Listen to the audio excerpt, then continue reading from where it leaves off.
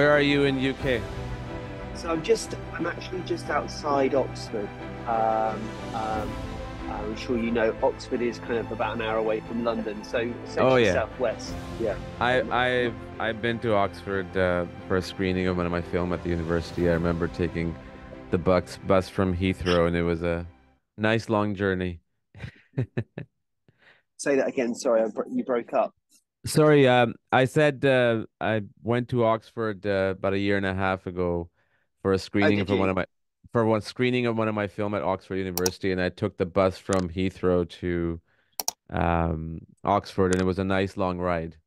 Yeah, yeah. It is. Yeah, It is a well. Oxford's very pretty. It's very kind of it is. quintessentially British, isn't it? And a big Yeah. university town, city. So yeah. And it's not actually that far from London, as you said. Really, it's an hour, I suppose, maybe a little bit longer if you're on a bus or a coach. It But yeah, it's it's commutable for not sure. yeah, it's not bad, but I think when you get off a plane after a red Yeah, eye, then yeah, you're just completely tired. So I think from that standpoint, it felt like it. But yeah, Oxford is beautiful. I mean, I remember walking around the university campus. I actually stayed at the campus. Oh, It was did you? absolutely yeah, yeah, it was beautiful. They had some they have some hotels, kind of like dorm slash hotel facilities, and it was cool. It was really good. Anyways, um, thank you for joining. Appreciate it. Good to have you here.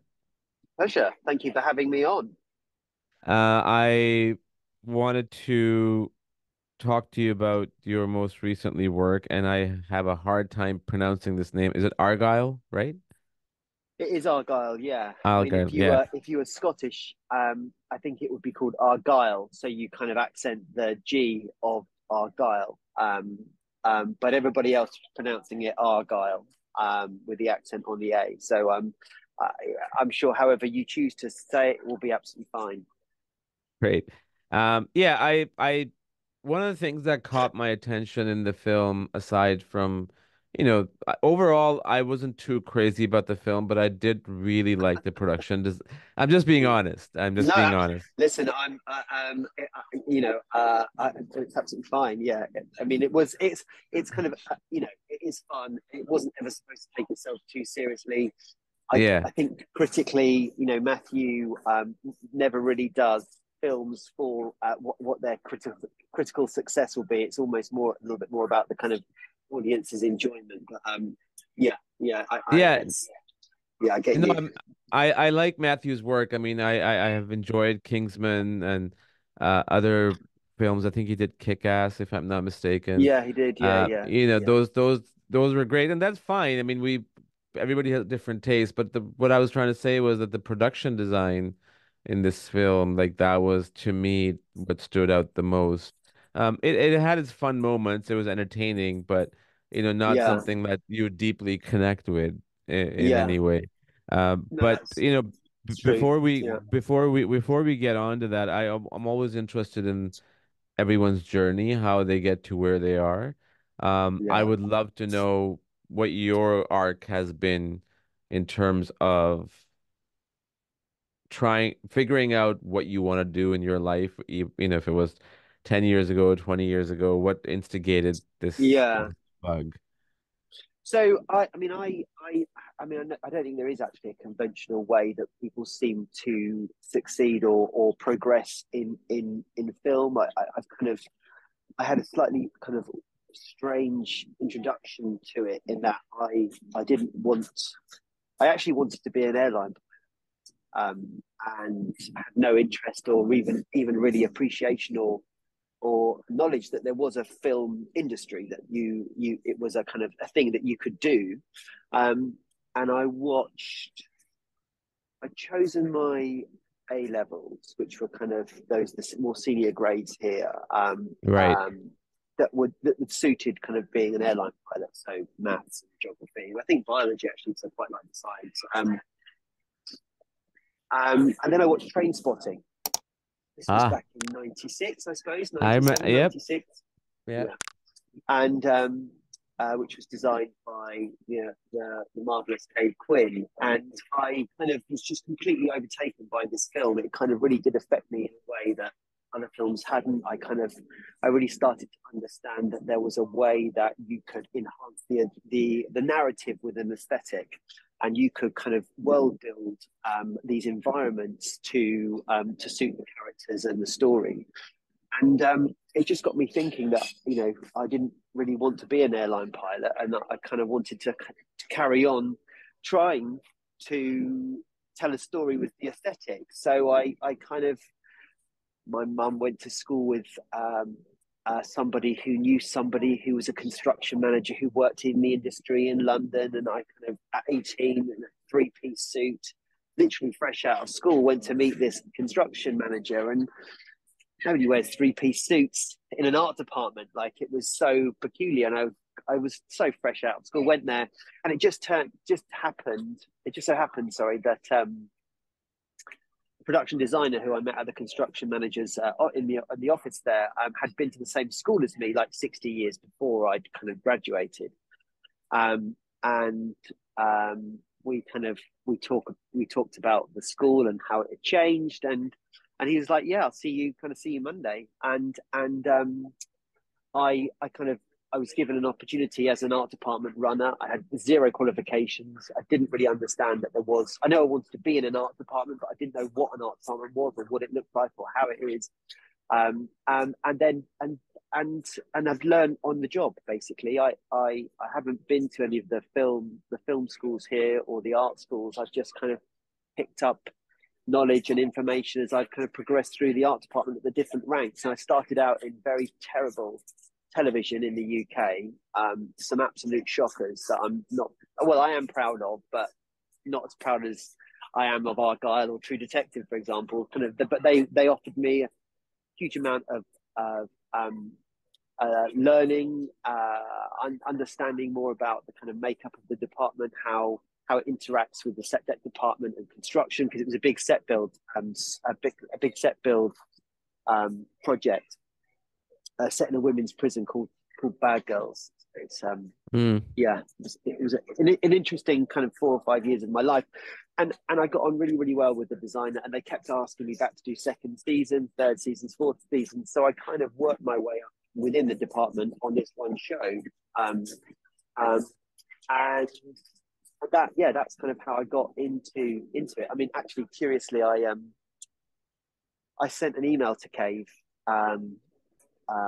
when I was an art director, like 15 years after I'd kind of, seen her work and used her as inspiration to get into the industry, and wrote her an email and said, "Hey, just to let you know, back in the summer of 1996, you had no idea, but you caused huge ruptions in my family, in my household. I decided, having watched Trainspotting, that I would change career path from an airline pilot to the film industry, and I just wanted to say thank you, and I'm doing it, and I really appreciate kind of what you've done for me and my career." And she wrote back, and we've worked on 3 or 4 projects actually since. So it was really lovely to kind of correct, full circle. That's awesome. That's something that's extremely meaningful to anyone in any industry when you when you get inspired by someone and then you end up connecting, with them and then Yeah, eventually working with them. yeah, That I think that is, I don't know what the right word would be, but just like such a big fulfillment that yeah, not necessarily like that's it in life, but it's just a huge because and it also what it does, it boosts your confidence to a level that mm, is unfathomable, right? So awesome, yeah, good for you. yeah. That's true. I hadn't thought of it quite like that. I felt like it. I know that if I was Kay and I had inspired somebody, I would feel really. It would be really important to complete the circle. And you're right. It does feel incredibly meaningful. Yeah, Amazing. And what are some of the challenges that you have gone through in your career? And I'm not honestly looking for any controversial stuff. The reason I ask you is that in any industry, in life in general, you go through struggles, right? yeah, But in our industry, the struggle is quite real. Like, from the standpoint of trying to figure out if you are going to do something that is more creative versus trying to put bread on the food on the table, right? And Yeah. In that kind of sense, like what kind of struggles have you gone through that people, younger people who might be aspiring to be whatever it is, including production designer, Yeah. how You know, can they overcome that? the biggest, I mean, not the biggest thing, and I think probably as I talk about it, I'll think of some other things. But you know what? Right now, actually, I feel that there are a huge amount of people in the film industry not working. I've got friends and family in it, and some are having to defer payments to. Well, I for one have had to defer payments to our government to pay for the taxes. I've got friends that are having to go in to speak to head teachers at school and say, can we pay for the school fees next term? Friends are working in coffee shops and becoming Uber drivers. I think the writer's strike and then the actor strike has sent a lot of people into a tailspin over here. Um, I think also just all of the kind of the fresh faces and those kind of young graduates that have just managed to kind of navigate through COVID and try and get their head above water to then be hit with the double punches for the strikes. I think a lot of people have are questioning whether they want to continue in the industry in those more kind of junior grades. And I think that will be a struggle for us later. But I feel that's really, really sad because I honestly believe that what I do, the job as a production designer in certainly this kind of higher tier project, is the best job in the world. It's kind of unfathomable how kind of extraordinary the places I get to see, the things I do, the people I meet. Um, um, I think I think this last 9 months. I think I found myself really having days where I struggle to kind of get up. I feel like because production design and working in this industry is kind of all encompassing and it is completely an obsession. It's very difficult for you to kind of, or I find it very difficult to have another interest, whether it's spiritual or religious or another outlet for creativity. You end up being defined by this as an industry. So when the industry does a nosedive, you really struggle to think, fuck, my life's also doing a bit of a nosedive because we are defined by this as an industry. I feel this is what I'm struggling with. um and there have certainly been days in the last few months where I've been really like struggling to kind of understand a bit more about my identity, who I am because I'm not working, and trying to find some kind of motivation to either not necessarily just get up, but just find another something that can kind of interest me or I can find engaging because I have really learned a lot over the last 9 months. I need to try and have an alternative thing and that allows me to not only be defined by production designer in film. I need something else. I think so. That's kind of something that I've been struggling with fairly recently. I think in this industry there isn't enough support for us and our mental health. I find that budgets are tightening, the schedules are getting shorter. What we're being asked to deliver is not necessarily in keeping with the constraints that we have financially. I feel like this industry is kind of it's got lots of very very complicated people in, and I think certainly in the creative side, you're generally a bit more empathetic, and I feel like I feel sometimes that I'm wearing a lot of other people's emotions. And I struggle to deal with that in environments that are a little bit more high pressured. I feel like sometimes there are, it's not necessarily, I wouldn't say bullying. I think that might be a little bit strong, but I find that there are some people that are kind of traumatic to be around. Yeah, of course.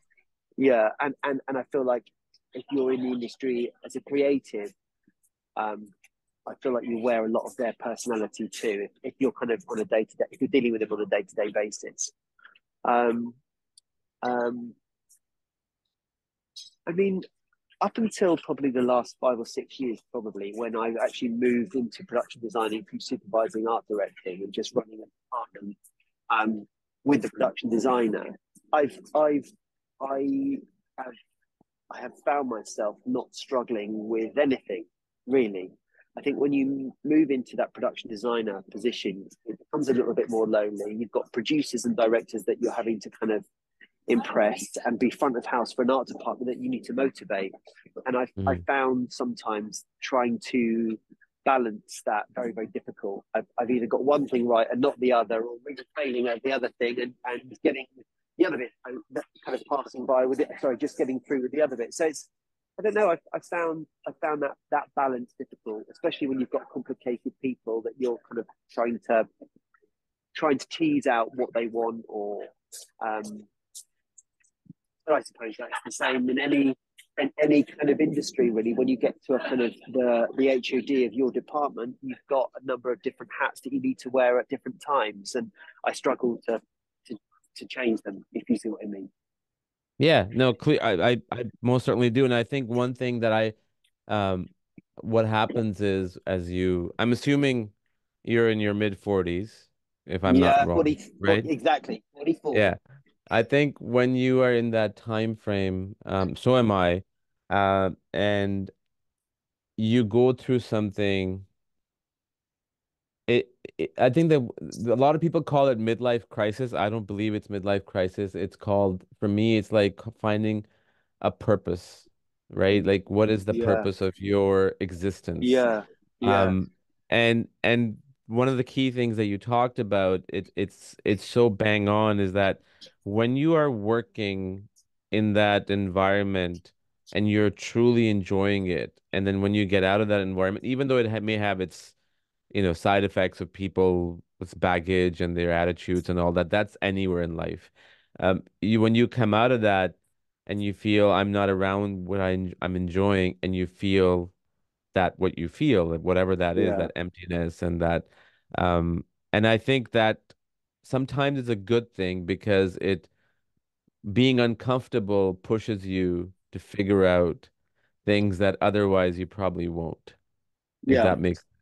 Absolutely, absolutely. And I think because our jobs require us as production designers to be able to read a script and take a character and design an environment to suit that character, I feel we're so heightened in terms of trying to draw on what people are thinking, or how we're being perceived, or how they think they should be perceived. I feel like um, we're incredibly astute at trying to understand people's characters. Yeah. No, it's true. It's so true. And it's funny, we're always telling stories, whether you're a production designer, art director, music composer, director, writer, editor, cinematographers, we're always trying to tell stories, and in doing so, in a very strange way, we're either losing ourselves or rediscovering ourselves. Yeah, Uh, absolutely. Yeah, yeah, yeah. Yeah, completely agree. You're always going through that kind of change, whether it's one thing or the other, for sure. and I also find, depending on what the story that you're working on, because every story is different to a certain extent, right? And Huh? there's different. And I said, can you hear me? Yeah, Yeah, I said every story is different, and more or less, and the characters are different, and their problems are different. And sometimes when you're working on something, sometimes you feel that, oh, I can relate to this, right? yeah, But yeah, there yeah, are yeah, other times when you don't know why you're relating to it, but you are. And that's, I think, when it becomes completely confusing. And then you go in that, thinking mode of thinking like millions of thoughts, this, why. yeah, And then, yeah, yeah, but yeah. it's a struggle. It's a struggle. Mm. Yeah, no, thanks for sharing that, man. I wasn't expecting the conversation to go there, but I appreciate that, your honesty Yeah. and everything. It's really cool I, for you I to must be. admit, I'd only kind of I'd only been talking to there's a kind of guy that I speak to kind of and have been speaking to for the last 4 or 5 years. He kind of really helps me kind of unpack stuff like that. So it's only something that I've really kind of acknowledged that I've been suffering from in the last couple of weeks, even though it's been plainly obvious to me, really, if I'd given it any kind of single thought that I was struggling a bit with it. So that's why it just came out because it's kind of fresh in my mind, and I've recently been processing, unpacking, and kind of moving forward with it. But yeah, I didn't mean to overshare. Sorry. No, no, no. It's awesome. I'm glad you did because I think something that we should be talking about these things more often than just talking about work. You know what I Yeah, mean? yeah, Like yeah, it's yeah, because like, that's how you connect with people, and then that's how you yeah, connect to yourself. yeah. You know, talk and feel free to at any time in the conversation to share whatever you want. I thoroughly felt it was very important. But I think also in terms of your career, what was the project? I know I went through your credentials. I mean, obviously you've done Argylle, which we're here to talk about. You did Tetris, for Apple, which I haven't seen. I always wanted to see it because of Tetris. You know, who doesn't know Tetris? Yeah. I just never haven't gotten around to it.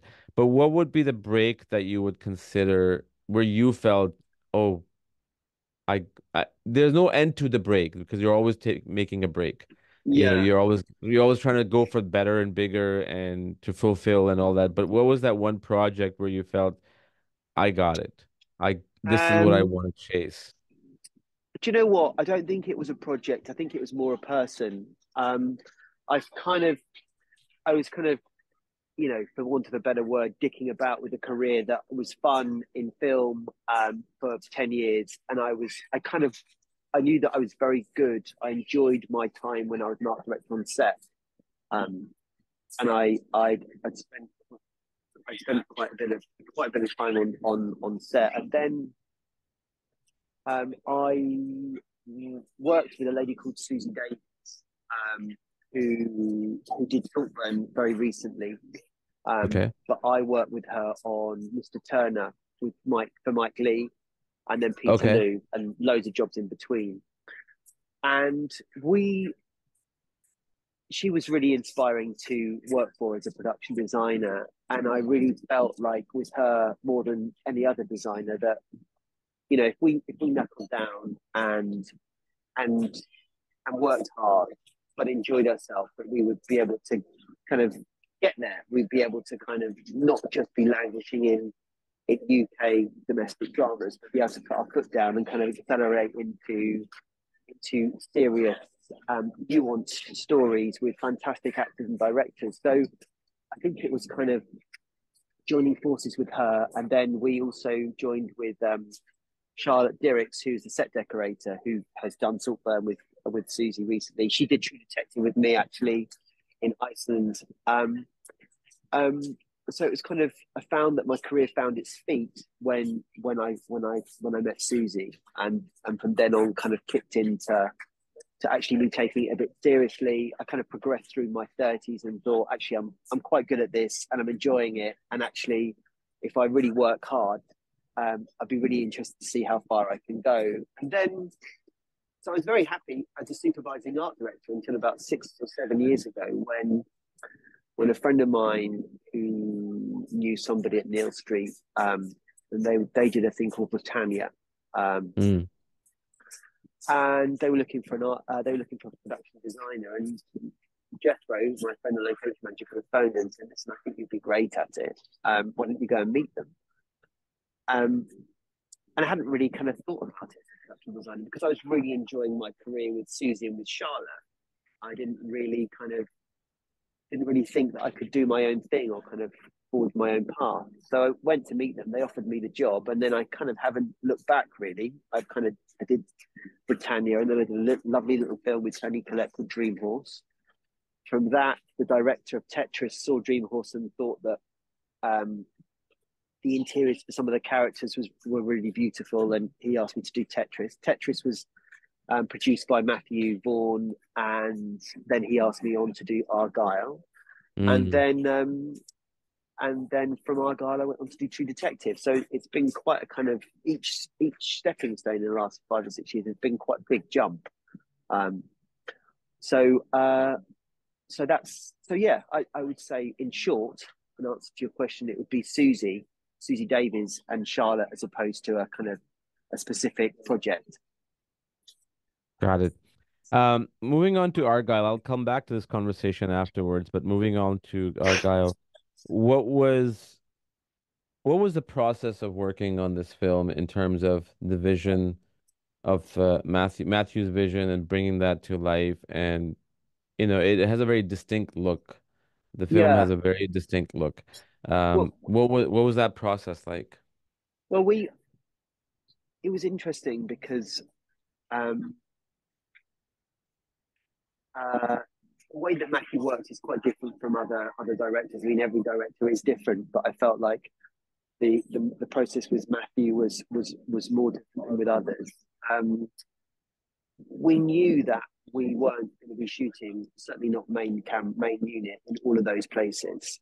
And I think we were just coming out of COVID, and I think nobody really wanted to travel with all of the COVID protocols set up in different countries. It was just going to be far easier if we built everything or Right. built the main elements of whatever it was we were going to be photographing, and then that extended with the CG guys in post.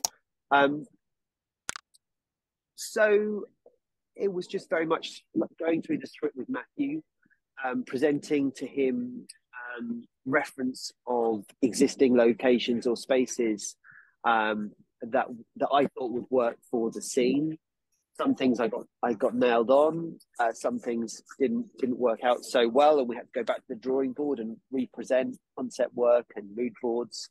Um, and then we were back and forth about the size of the build, the construction that we were going to do, because there was so many stunts.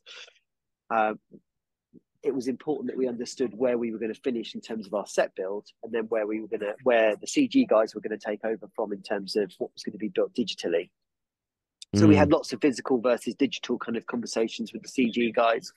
Um, um, and then once we'd kind of had a better understanding from Matthew about the size of the space that he wanted for the scene, then we could kind of come back with set dressing ideas and color palettes, and then work through with the director of photography George about what the color of the interior needed to be, um, or the lighting, and the set dressing, and once Matthew had approved everything, then we kind of set to building it. I mean, actually, that was one thing that I learned from working with Matthew that I will take onto every job whenever possible. You can present them with a digital model, with a white card model, directors, I mean, and mood boards, but actually standing in the space, marking out the set on the floor, standing bits of flaggage up so they have a better understanding of the height of the space. Um, I think it's really important because the less surprises on the day, the better. I think when it comes to presenting a finished sure. set to the directors. And that wasn't something that I ever really did before. I kind of trusted in the process that the director would be able to understand the size of the space from just a model, a white card model, or a digital one, or a concept. But actually, I found like I was able to understand it a little bit more as it was being built physically. Uh, yeah, so I would say that really. Some sets were troubling. Some sets didn't kind of come off the page as quickly as others. Some we Mm, squared away really, really simply. But there were others that were very complicated because they had a requirement for large amounts of the set to be set up for stunt work. So we had to build sometimes we had to build two or three of some set because we knew that we needed to break at certain points. I mean, we built everything. We built the bookshop, we built the train, we built the Hong Kong flat, we built the French chateau. We shipped mm, in Italian vines from Italy and planted them nice. for the French chateau. I mean, it was all just in the North London in a kind of there's a farm that Marv Matthew's company are kind of quite friendly with. They've shot quite a few of their productions there. Um, so there's the Greek Taverna. We built that as well, and the apartment block, the roof of it that they jump off, we built that as well. I mean, it was extraordinary how much we built from scratch. Um, yeah, no, it was good. I don't think I've ever been on a production as kind of as construction heavy. I mean, we we had to use three construction companies because not one would be able to kind of solve all of our, would not be able to build all of the elements that we needed to get constructed. So yeah, it was very busy, that job, very very busy. That's good. What would be the one set that you think was the most, you said some were easy, some were difficult, some were challenging. If there was one particular setup that was the most challenging, whether it was logistics or space or lighting, whatever it The was. ice the ice rink, I think probably. Okay. I would say. I mean, it was so complicated. We had a stunt arranger, a gentleman called Brad Allen, who unfortunately died whilst we were on the project. He passed away very very sadly, and he was very close to Matthew. Hmm. Um, I think he was Jackie Chan's protege. Like this guy's like Oh, super cool. Um, and what he was doing, which was pretty amazing, he was um, rehearsing the stunt sequences in LA with bodysuits on. So he was motion capturing the stunts. We were then building the sets digitally in London, um, inputting them into Unreal, which is the game engine, yep. taking the information from the motion capture stunt sequence, putting that into Unreal with our digital mocked up set. And then we were able to go in with VR headsets and walk around the motion captured stunt sequence being played out virtually in the environment that I designed. So this kind of, I'd Ah, never been in an environment or on a project where we were so kind of leading the curve in. Well, I mean, I'm sure it's kind of moved on significantly since, but it was just mind blowing for me that you could put on a VR headset and stand in our virtual space with the motion captured stunt sequence playing out in front of you. I mean, it was an extraordinary kind of meshing of all of those worlds. And then I think what we did is once the sequence was approved, it was broken down or storyboarded. So we knew what shot was going to last for how long. And then once we'd got a storyboard that everybody was able to move forward from, then we were able to build proxy elements of sets that they had to kind of dodge behind, jump over, um, fall against. So then each sequence basically was kind of shot individually, and then all stitched together, and the vis effects put over the top. So it was quite complicated. There was lots of moving parts, and and there were lots of people involved, and it was tricky at times. I think the sequence is fantastic. Is really really it remarkable. it But it it was was. a bloody headache to get to that point. Well, it's always, you feel always good about something that you struggle to make, and then when you see it at the finished project, it's like such an achievement, right? So, Yeah, but it's interesting you talked about the VR headset because, and when you were talking about,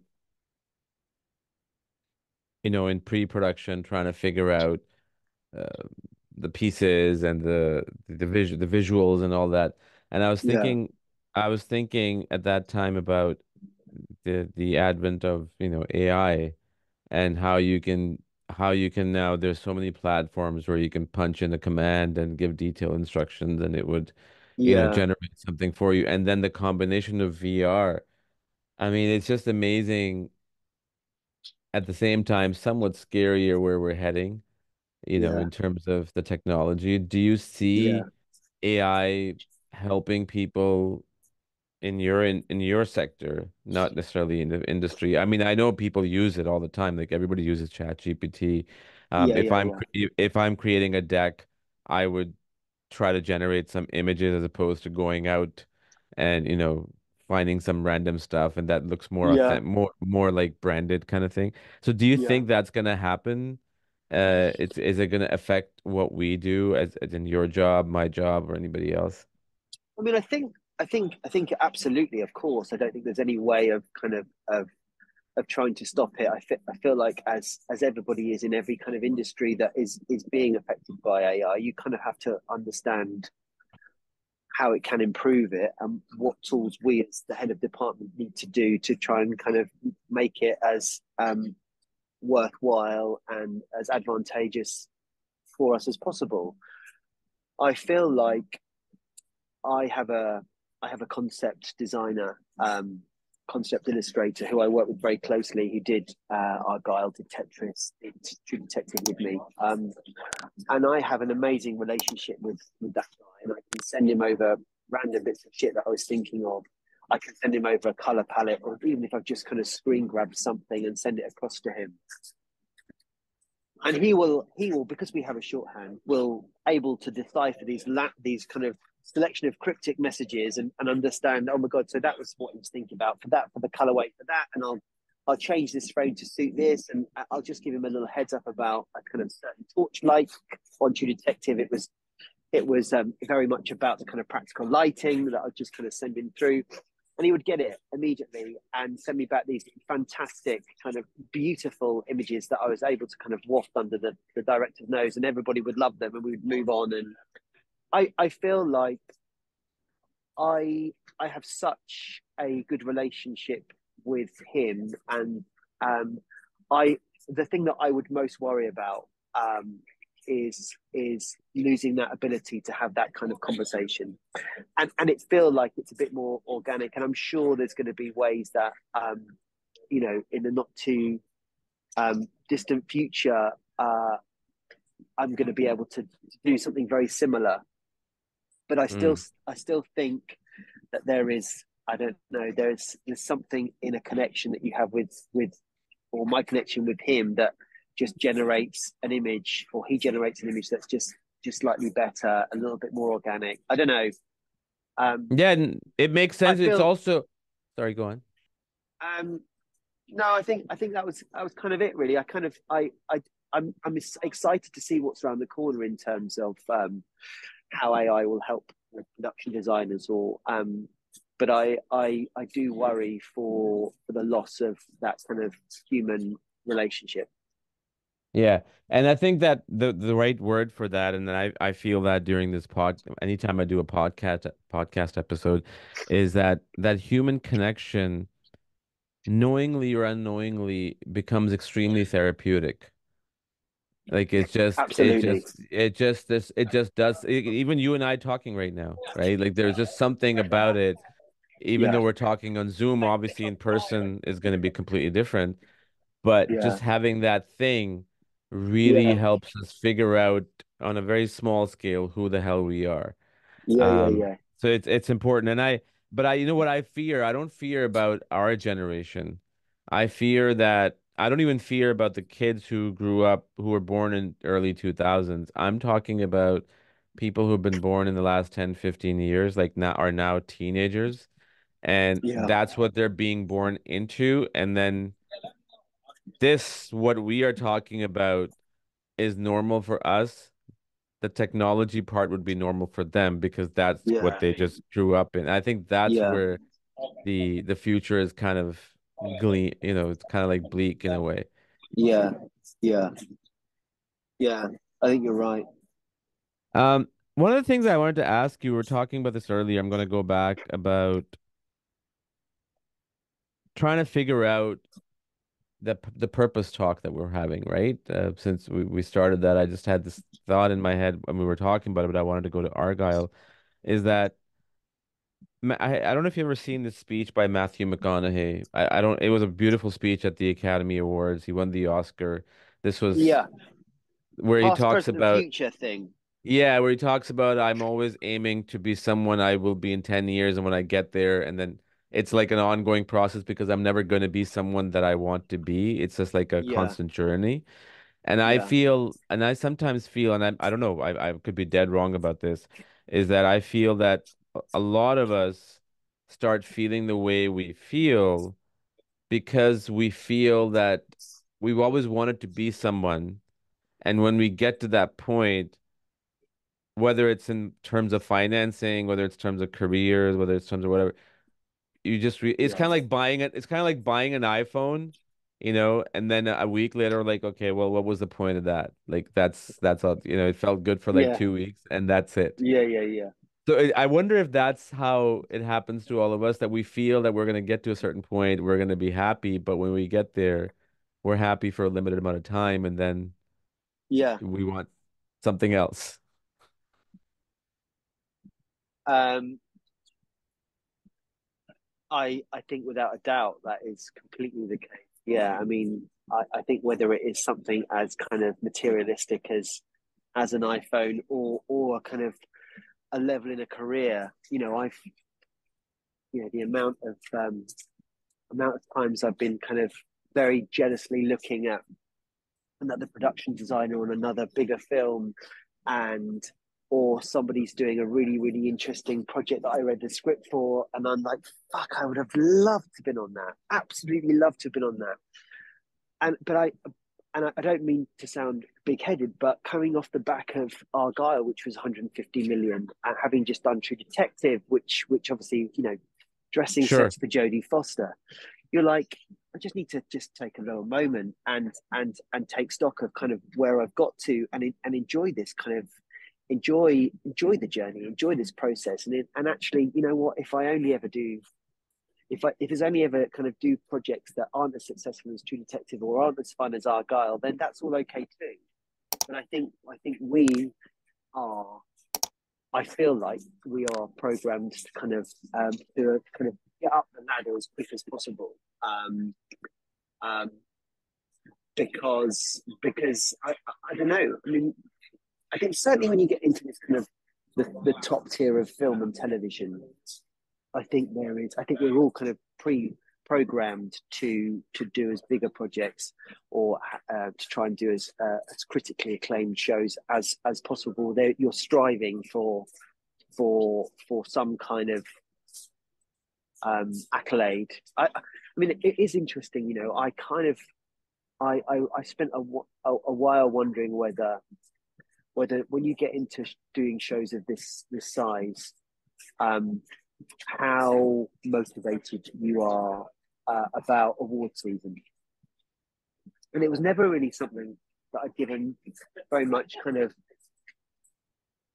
thought to, just because I suppose I was never working in shows or on the project that would potentially be up for awards. But ever since we did Mr. Turner with Susie, and there was you kind of we got acknowledged, we got nominated for an Oscar for that.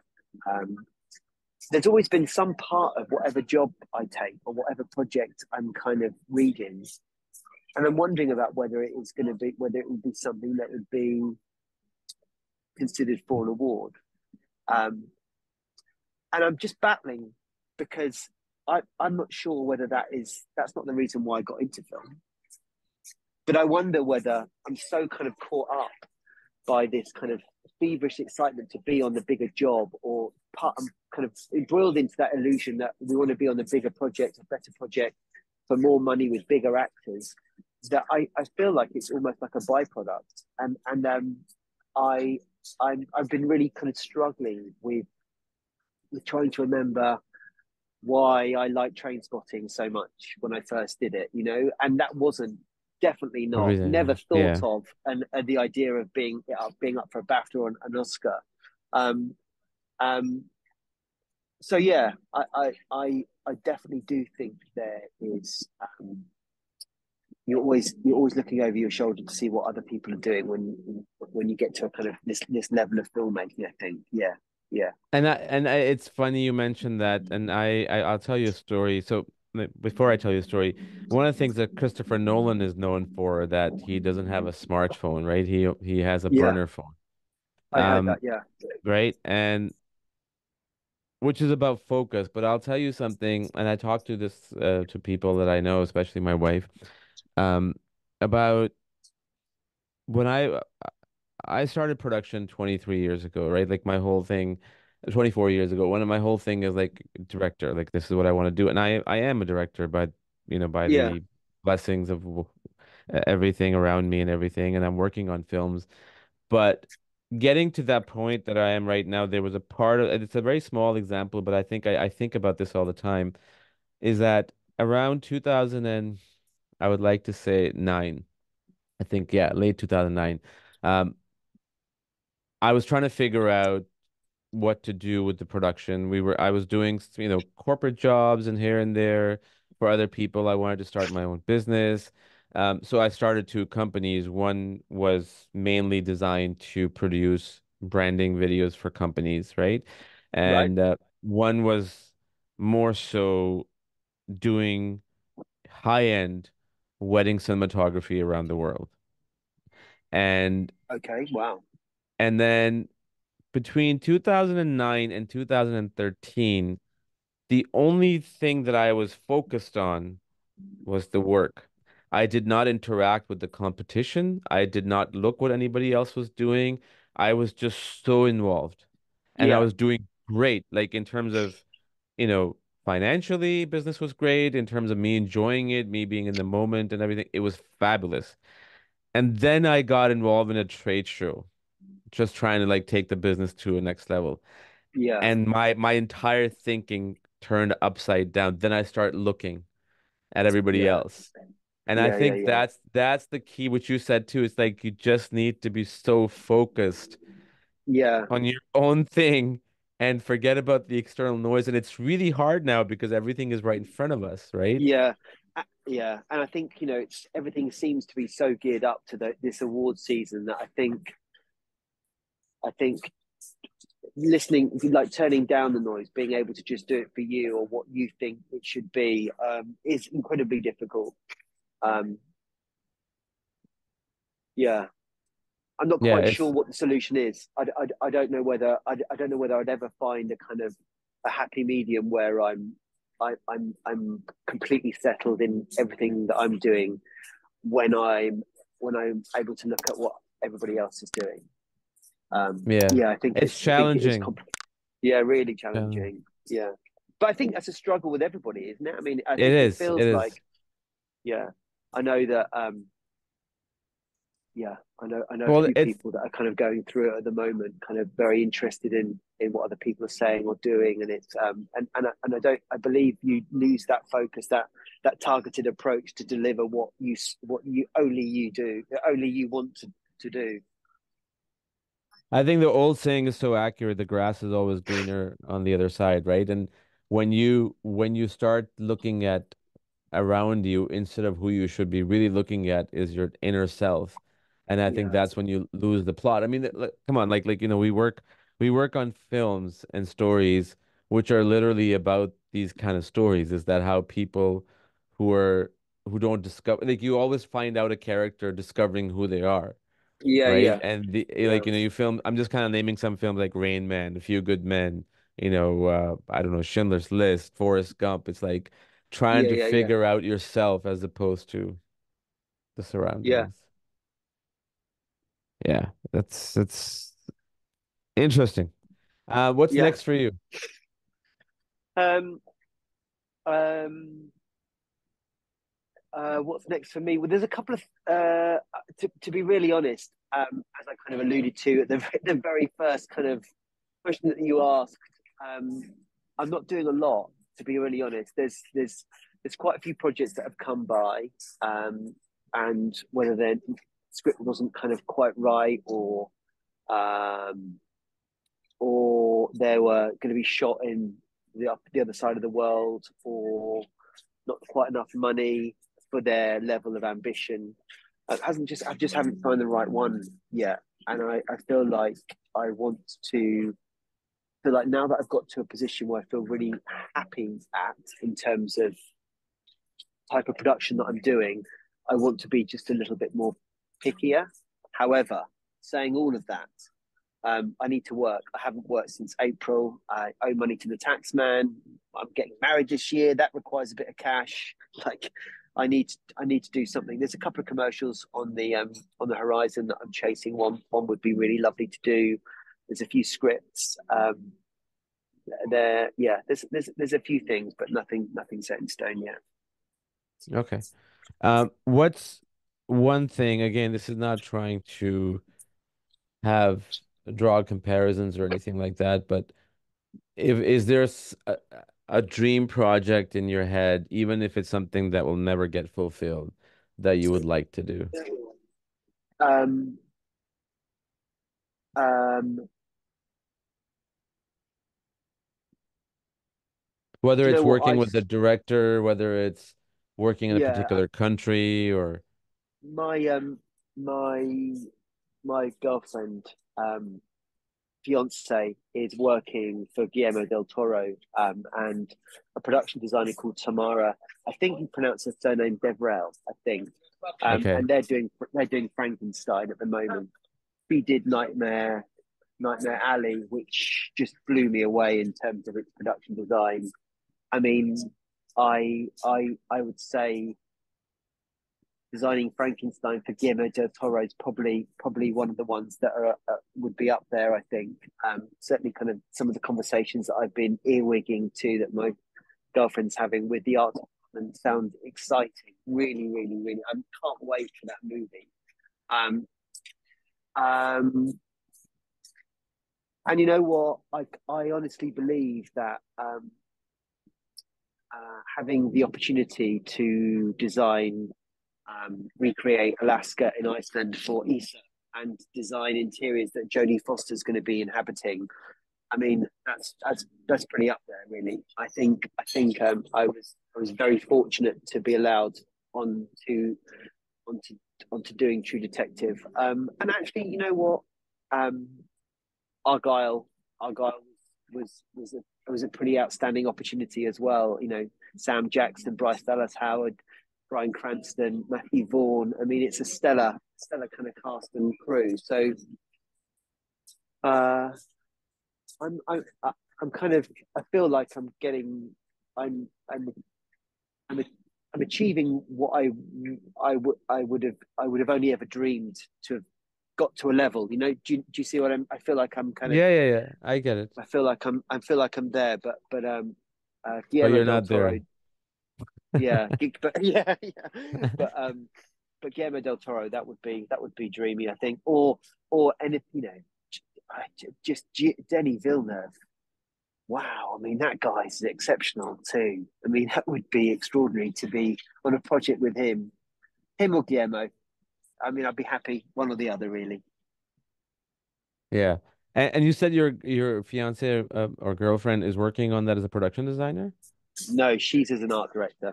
So Art Tamara director. Devrel or Deverell, I think, is the production designer. She did Nightmare Alley with him. I think she also did Shape of Water, but I'm not 100% certain about that. But Okay. I was blown away when I watched her work on Nightmare Alley with Guillermo. I just thought that film was stunning, absolutely stunning. I gotta check that Um, out. I haven't seen that yet. yeah, it's beautiful. It is really stunning. Great. Awesome. Well, exciting. I really hope that, things take a turn, and I think it's part of our journey to discover who the heck we are when we go through these kind of difficult times. I think you're Um, right. and for sure you'll come on top. I mean, I'll leave you with one story. I don't know if you know this guy named Gary V. You probably have heard of him. Yeah. Okay. He said something. So his dream always to kind of sum it up, it's a great story. When he migrated to Canada, sorry, not Canada, US, I think he was from Ukraine, and they were having Okay. really hard times. Like this was in the 80s, and they could barely, survive on 3 meals. And he was a really big fan of New York Jets, the football team. Yeah. And so he wanted to buy a jersey, but didn't have the money. So his mom like knitted him a jersey, like a sweater and he kept that jersey to this day. And he said, if I want, I can buy New York Jets tomorrow, but I don't want to do that because if I've done that, then the purpose of what I have is Yeah. fulfilled. Yeah. Yeah. So Yeah. I can probably do that way down the road when I Yeah. Yeah. feel Yeah. So I think that's the key of wanting what you want, but sometimes not getting what you want all the time sometimes leaves you empty. And Yeah. What a having lovely, yeah. always, It's a great story, and really kind of, yeah, anecdotally, kind of what we've been talking about. You know, you kind of be careful, kind of not what you wish for, really, but just make sure that you don't kind of, I don't know, enjoy the journey, enjoy the process, pretty much. rather than, yeah, Yeah. Yeah, yeah. this has been one of the most awesome conversations I've had, Daniel. Thank you so much for being Thank so you. open about it. I've loved it. I've really loved kind of chatting. It's been good. Let me know if there's anything that you want to go over again, or need kind of clarification. I'd be more than happy to jump up on a call with you. It's been really good. What's Yeah, your no. process? How are you gonna edit it? Are you, and then gonna how does it work? Or So honestly, what we do is we try not to edit anything unless there is like, like if there was like an audio blip or you had to take a break or something. yeah, But we just try, like literally we just put it out there from beginning yeah, to end, and it goes on Spotify, it goes on Apple, it goes on YouTube, yeah. I saw and all then of the link. Yeah. yeah, and let people just discover it and push it and promote it as much as we can on our end. And it's been good so far because a lot of people,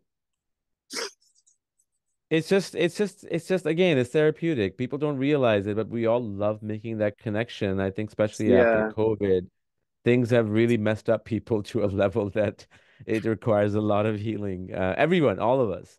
And I couldn't agree more. I think the trauma that we've all gone through is kind of, I don't really think that we fully kind of understand or appreciate kind of how much repair we need to do, and the only way that we can is by having these interactions, by kind of, this therapy. I think, and yeah. that is, connecting with people for sure. I don't think I've spoken so freely with anybody on a podcast before. Certainly not about my kind of slightly questionable mental state at the moment, but I but think a lot of people can relate to it. yeah, But I yeah, would love to talk to you again, maybe about Tetris, maybe about True Detective, maybe both. Let's do that again. I yeah, gotta see absolutely. Tetris. It's been a pleasure. It really, really has, sincerely. So, yeah, if you want to catch up about True Detective or Tetris, I'd be more than happy to just jump on another call with you for sure.